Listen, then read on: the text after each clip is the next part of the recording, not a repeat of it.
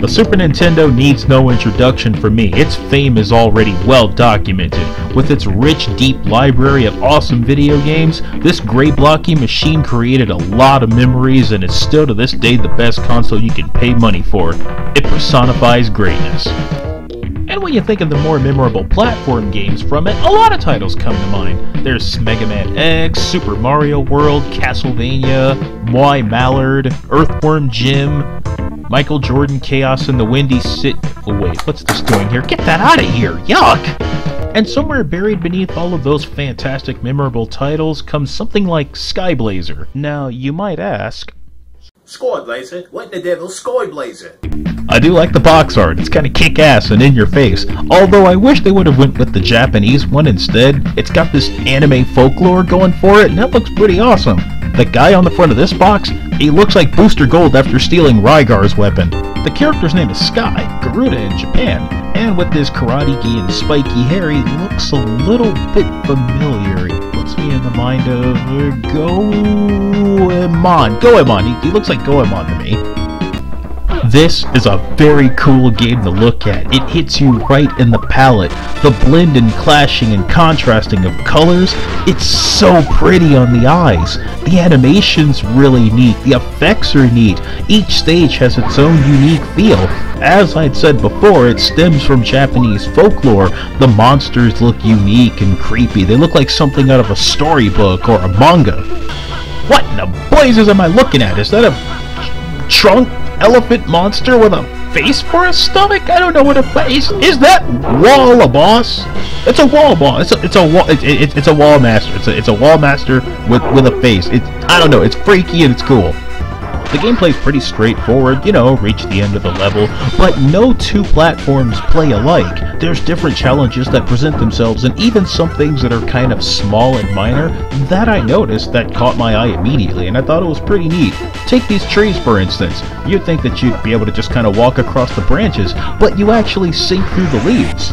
And that's kind of cool. It hinders your movement just a tad, but it makes you that much more aware of your surroundings, and that's fantastic. Enemies and items are also found in this brush, but they're camouflaged just enough so that it makes it that much harder to be able to tell the difference. And it's beautiful. What am I looking at? Is that something that can help me or hurt me? It makes you aware of your surroundings, and that's genius! Storm Fortress of Kalar is at the same time one of the most creative and frustrating levels I've ever played in any platform game ever. You're guided entirely by wind currents, and timing your jumps and being guided by the wind is very crucial, and the margin for error is very, very slim. I like this so much because I've never played anything quite like this. There's seldom any platforms for you to rest upon, so if you mistime your jumps, you've got to go all the way back to the beginning. Son of a bitch. It's all about hitting your mark. Come on, get up there. Ah, damn it. Get up. Damn. Alright. Up. Okay. Out of the way. Not gonna bother with you. Oh, shoot! Shoot! Oh crap, how did I survive that? I am too old for this. Now, for as rewarding as I said the gameplay is, and it's pretty stimulating, it does come with a couple of grievances. For instance, wall clinging can be a little bit incidental at times. There are moments where you don't intend to do it and you get stuck on a wall. This can be hazardous and can often lead to deaths.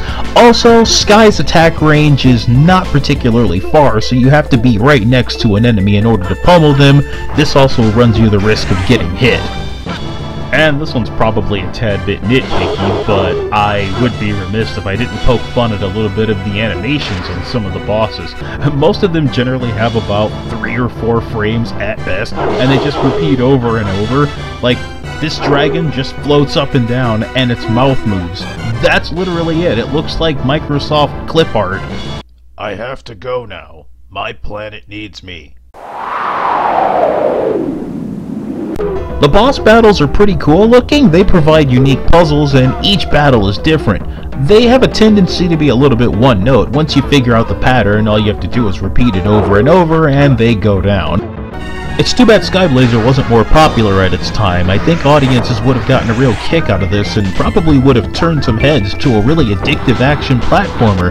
And it's even more too bad that a game like this isn't available on digital at some point. Maybe there's a grassroots program that can get going, like maybe we can get celebrities, like John Diggle. Hey John, doing anything? I'm not hoping to promote this. You don't even watch my show anymore. Skyblazer is made of awesome. It's worth every penny I've paid for it. The price of it online has kind of skyrocketed a little bit, but it's one of those rare hidden gems, and if you're a collector, it's totally worth owning. It's challenging in all the right areas. It's not overly long, so it doesn't go on forever, and the replay value is high. You'll find yourself challenging ways to defeat the bosses or to do a complete speed run of it. But for everything that it's worth, I think this is one of the best Super Nintendo games available, and I'm gonna give it 9 out of 10. I think that feels about right. Well, that's it for this episode of Colonel Fancy Reviews. See you later. No catchphrase. Still. Remember, when you're finished watching the latest episode of Arrow, which can be seen Wednesdays on the CW, be sure to sign the online petition to have Skyblazer for digital download. There, I did your plug. Are you going to go back to giving the show another chance? Let me think about it for a second. No. You're running out of patience with me. I swear to you.